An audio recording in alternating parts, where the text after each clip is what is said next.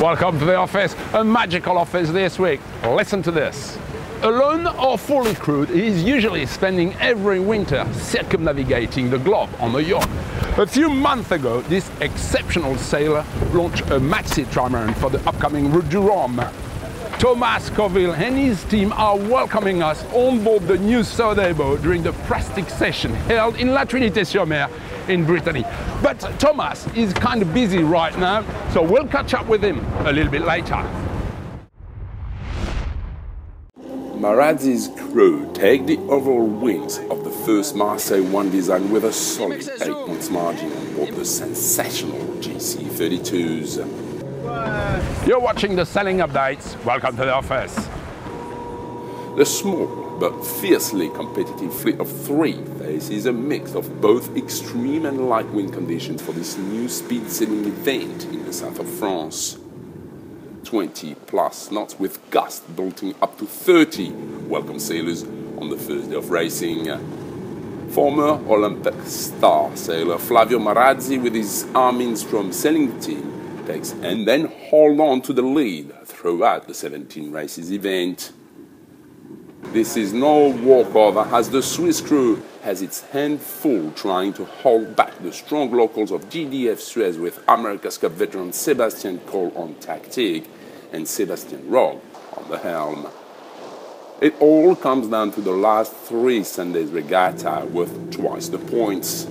Armin-Strom and GDF Suez are poised for a final showdown in an unstable and tactical 5 to 15 knots breeze incoming from the southwest. Round 1 goes to the 2 Sébastiens, Rogues and Coll on GDF Suez. Marazzi's Armin-Strom doesn't just sit by and wins a crucial penultimate race. Despite winning the last race, it is still not enough for the French team. Thomas, today training session. What was the goal of the training session today? Today was quite special. It was the first time I was training for the start of the Route du Rhum by myself on the Sodebo team, which is quite rare to get the time to make yourself ready for such an event. And it was the first time we've done that exercise with Jean-Luc. So we've made quite a perfect start. That was a very good first one. Yeah, very good first one. The Route du Rhum is just a few weeks away. 6 weeks from now, so it's very short. Very short. Where are you at now with your preparation? I think we had quite the best preparation we can.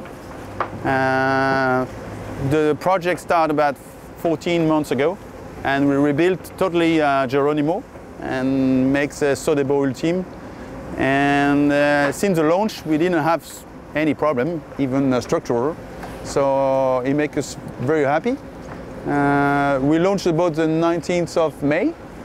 And since that time, we spent about 6 weeks in La Trinité, where we are today. And we've done also 2 transatlantic, one by crew and one by myself.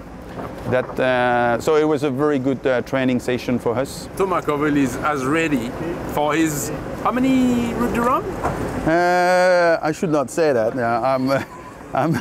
Yeah, it's a 5th. 5th Route du Rhum. Yeah. A long career. Yeah, long career. Yeah. But you're as ready as you can be.